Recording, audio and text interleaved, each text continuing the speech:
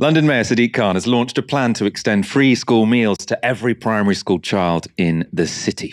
This scheme will start in September and it's set to run for a year, with meals being given out in term time only. It's an emergency measure intended to help ease the impact of the cost of living crisis on young children.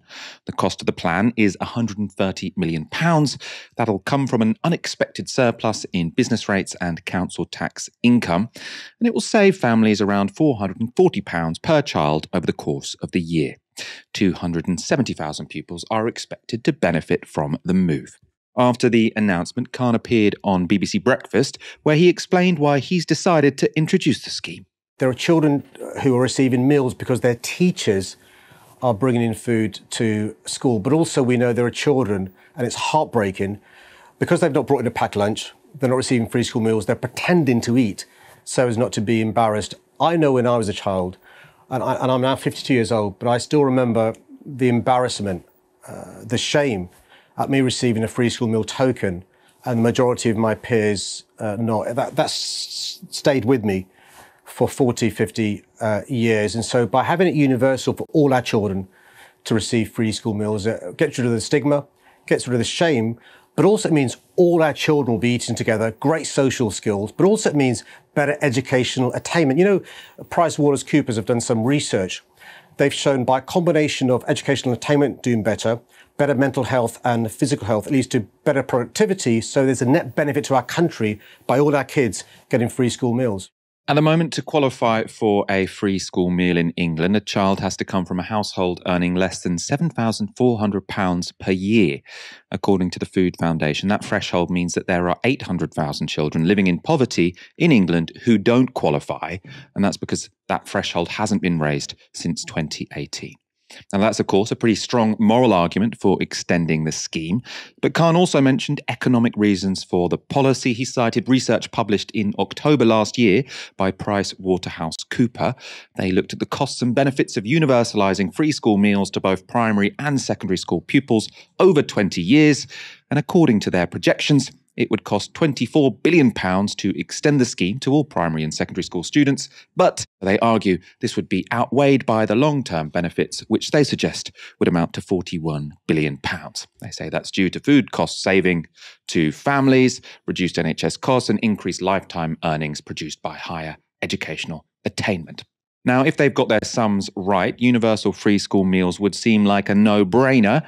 But not everyone is convinced. Tory MP and former Treasury Secretary Simon Clarke posted this on social media: using millions that could be spent on targeted support to vulnerable children to subsidise free school meals for middle-class parents who can afford them perfectly well is the opposite of progressive politics. Classic Labour. Ash, I want your take on this. Sadiq Khan seems like a good policy from my perspective, but according to Simon Clarke, he is just using taxpayers' money to subsidise middle-class children who should pay for their lunch themselves. How do you respond? I mean, that's always the Tory excuse whenever you have any kind of universal service provision. So when you have had, free travel cards for under 11s, or if you've introduced something like, I don't know, the NHS, they'll go, oh, but couldn't this be done in a more cost-efficient way? Couldn't you target the support to people who really need it? And then you look at what they're doing in terms of supporting the most deprived and at-risk households, children, individuals in our society, and they're not doing the targeted support either. So let's just, take it with a pinch of salt. Look at what they're really doing. They're not, tailoring and targeting their support. It's those people who have experienced the most criminal forms of government neglect over the last decade and a half. Now, there are, I think, some really basic reasons to support universal provision. One is that quite often it works out being more cost effective because means testing something requires bureaucracy. It requires people who are sifting through applicants to work out whether or not they meet the thresholds or not. You're also not always going to get that right. So inevitably, there are going to be, in this case, children who fall through the cracks and are going without a lunchtime meal when they're at school. Then I think there's also a third thing about what universal service provision does for us as a society, which is I think we can all recognize that if you segregate things on the basis of class, if you say, okay, well, this is what you get if you've got money, and this is what you get if you don't, that ultimately makes us more socially divided.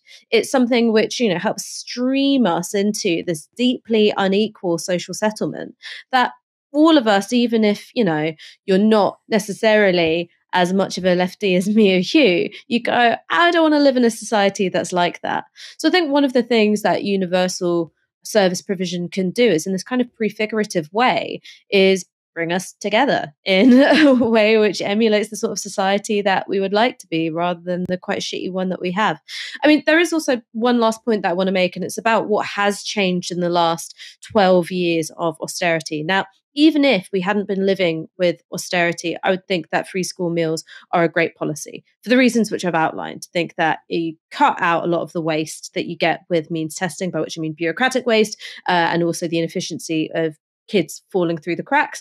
I also believe in it as a social value.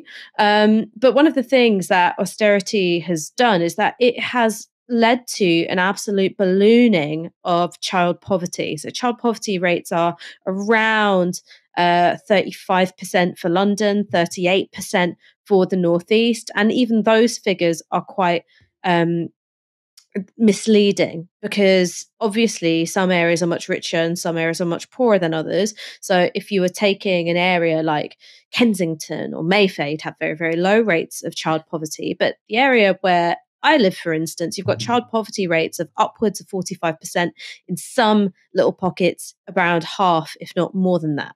So these are really high rates of child poverty. And one of the features of austerity is that because you've had flatlining wages, more precarious forms of work, as well as very punitive benefits system, you've had the growth of in-work poverty. So really, for the first time in this country's post-war history, the majority of households which are classed as living in poverty have at least one adult that is in work. So you have a real problem here, which is the system which is supposed to distribute enough money to, raise children that aren't starving, has totally broken down. And there is a real urgent need for state intervention. So I think that this is a wise policy from Sadiq Khan. I would, of course, like to see it rolled out to secondary school and sixth form pupils as well. But it's also smart politics. It's smart politics to go, you know what, we're not going to do this whole thing of, wait for the general election, wait for the general election, wait for the general election. It's not just about jam tomorrow. You get some jam today. And in terms of Labour's chances, that's not a bad thing.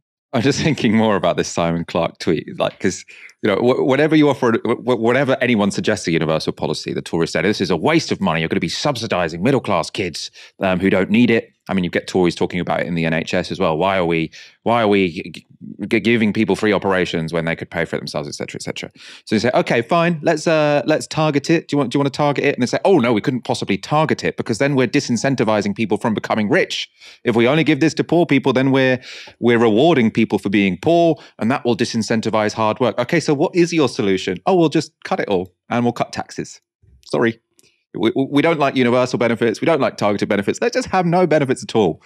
That's where the Tory argument always ends up. And I mean, that's the story of the last 13 years. I suppose they might say, okay, we'll target it, but then we'll also add this sort of ritual punishment that makes it humiliating.